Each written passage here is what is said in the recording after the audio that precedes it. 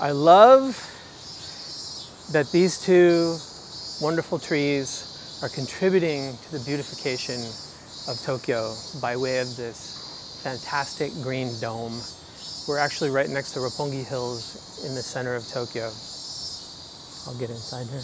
Great way to spend an afternoon, under the green dome. So we're gonna talk about addiction today, and specifically the two addicts who happen to be behind the camera right now that you can't see. You can see me, but behind you are two addicts. Let's talk about their case for a moment, and let's have compassion because our hearts need to go out to them for this addiction. What is their addiction, you might be asking? Pokemon cards, or if you're American, I think they say Pokemon, but Pokemon, right? So you go to the convenience store. This is my addiction, by the way. Oh yeah, green tea. See, and it says reduces body fat.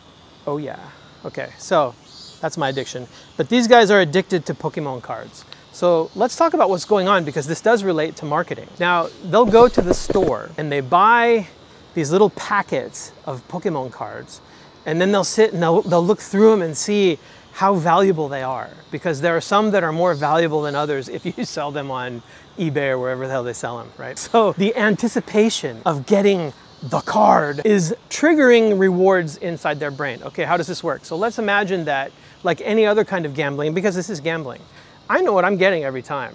They don't, okay? So there's a completely different system, completely different set of rewards going on.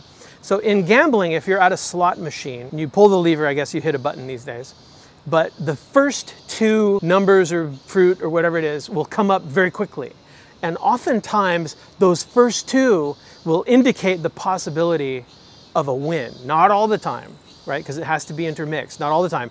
But when it does happen, that's the first bit of anticipation. It's like, okay, your brain, specifically the ventral tegmental area, will send dopamine through the mesocortical limbic pathway into your nucleus accumbens, which is your reward center. So it's like, ooh, here comes something good. So think about humans from ages ago. Something good might happen, I'm gonna go there. So it's gonna move you toward the good food, it's gonna move you toward the plant that will nourish you. It ensures our survival. So gambling is hijacking this system. It's the anticipation. It's not the outcome. So that's why when you build that type of anticipation and interspersed or intermittent rewards into whatever you're doing, that is going to trigger this anticipation system.